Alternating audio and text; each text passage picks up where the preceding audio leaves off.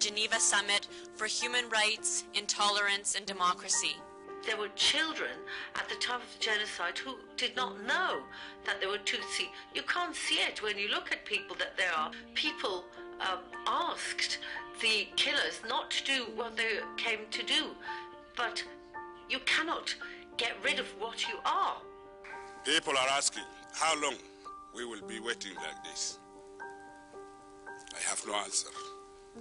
Really, I have no answer for them. In our country, the people cannot do anything.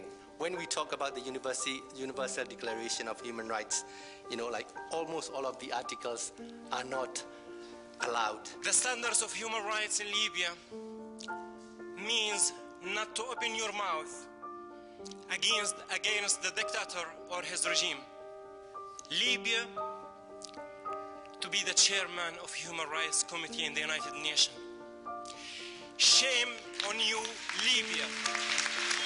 In front of me, they beat up people who were my friends, young girls who were my friends, and they also threatened these girls with rape.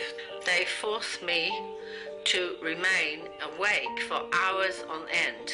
They tied my hands to a chair and they kept me awake. Eventually I lost consciousness, and then they cut me and put salt in the wound so that I would wake up from the pain.